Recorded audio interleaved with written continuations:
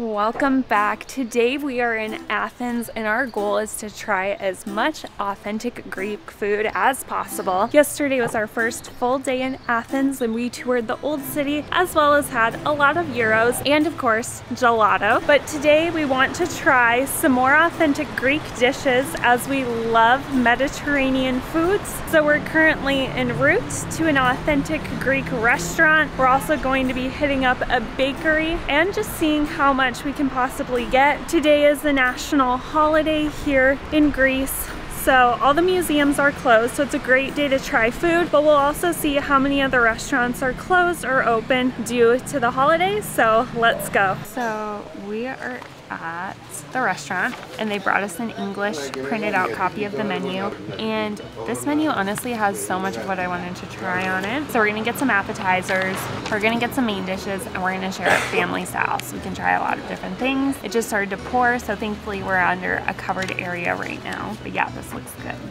So all the food just came out. It looks so amazing. I hardly know where to start. So first we're gonna start with a Greek salad. So what this is a huge block of feta that has olive oil drizzled on top. Then we also have tomato, cucumbers, olives, big chunks of onions with olive oil drizzled all over the top of it.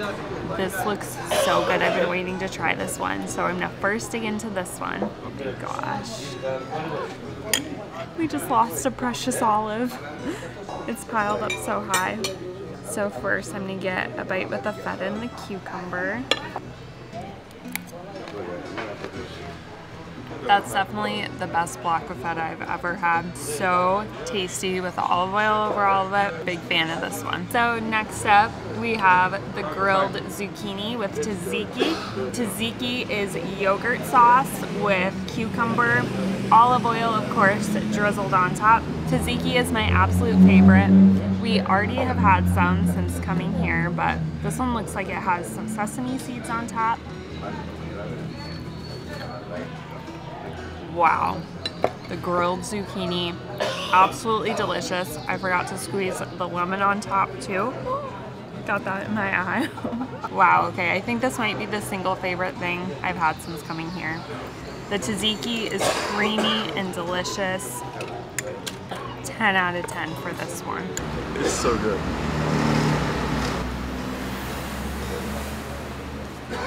So this is saganaki, which is apparently just fried cheese. Ever since getting to Europe, I've been eating blocks of cheese with crackers. But to fry cheese seems like an invention that I should have thought of years ago, because what's better than cheese is fried cheese.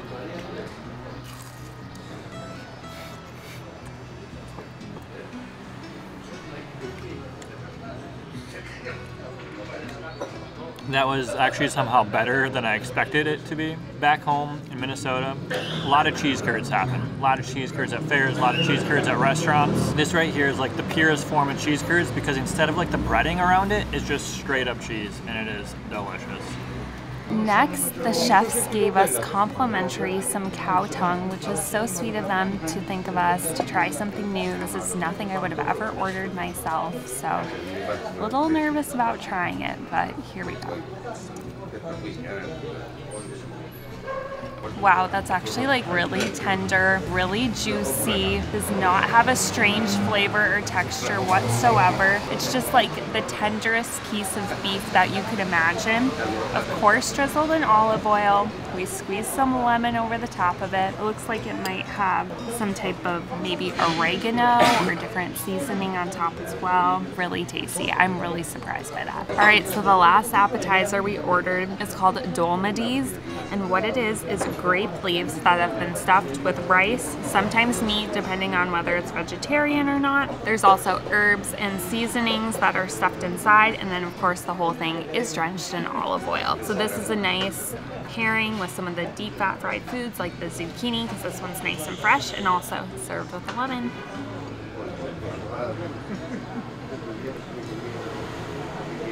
This one's interesting because the leaf almost tastes like wine. I'm not even kidding. It has like a sweet taste to it. And then it looks like this one might have some beef or something, maybe some pork inside. It's pretty good. And then of course we got served a loaf of bread as well, complimentary with everything, so that's also good to dip into the tzatziki. So now we're just gonna devour all this amazing food.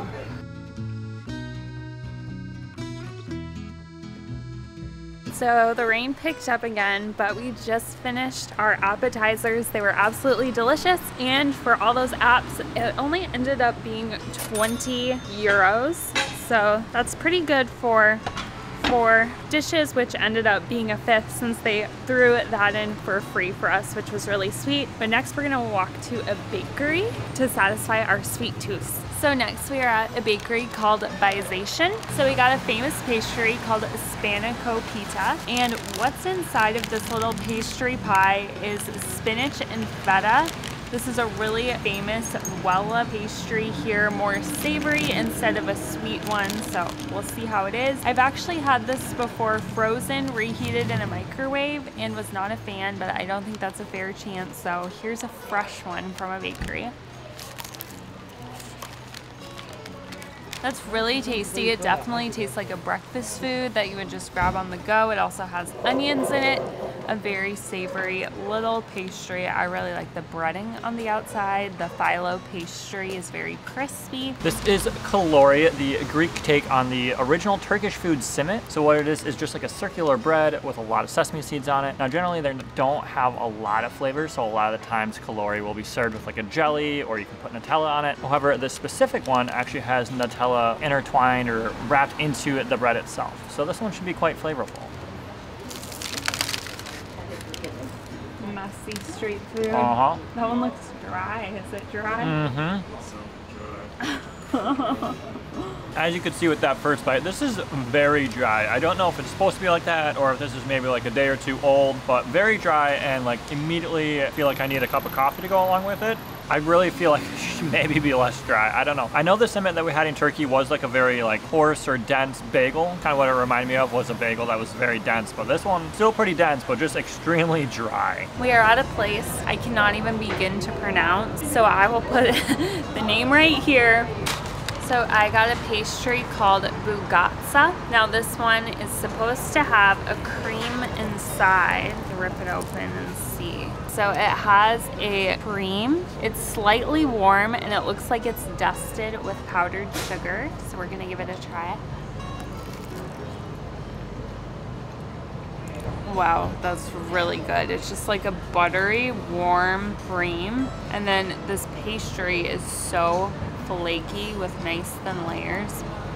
This is probably the best pastry I've had yet.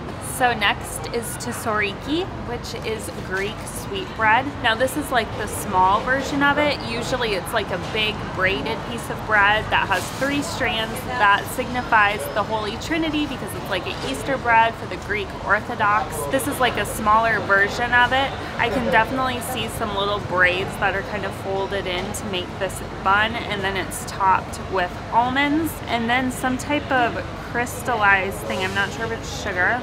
Yeah, just sugar crystals on top. So we're gonna try this. It's so fluffy. Yeah, there's definitely different strands of dough that have been folded together. Definitely has a sweet taste to it. Really fluffy. Would go really great with a cup of coffee. So now I might need to go get some coffee.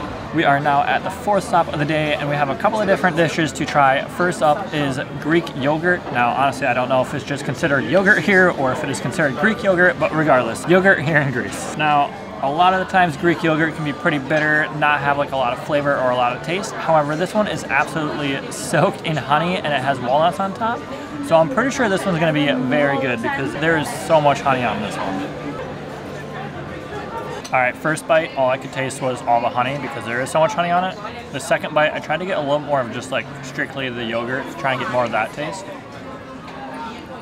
All right, so even without all the honey, it's definitely more sweet than some of the other Greek yogurts I've had. I'm very used to eating like sour Greek yogurt, but this one's very sweet. It is very thick.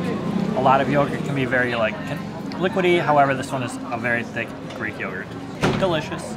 All right, we are ending out the food tour with the most traditional and popular dish here in Greece, which is moussaka. It's basically like a lasagna, just the Greek version. So this whole top layer here is cheese. Underneath it, we have a layer of eggplant. There's a layer of potatoes, and then we have ground beef or sometimes lamb. This is a massive piece. I did not know how much we would get, but this is a lot. Absolutely love eggplant, so I'm excited to try this one. First bite. Wow, that is really good. It almost tastes like a shepherd's pie because the bottom layer is like some type of pastry crust. It's such like a warm, cozy, homey meal that would be so good on like a chilly day. Super filling and I'm already full. But wow, this is like a really cozy, tasty dish. It's gonna take me a while to finish this big of a portion, but we hope you enjoyed this food tour through Greece of some of the most popular dishes that you can grab just walking around on the streets of Athens. We only walked about 1.5 miles and were able to find all of these dishes without too much trouble, even on a day when a lot of the restaurants were closed for the holiday. But we hope you enjoyed, and we will see you in the next one. Thanks so much for watching.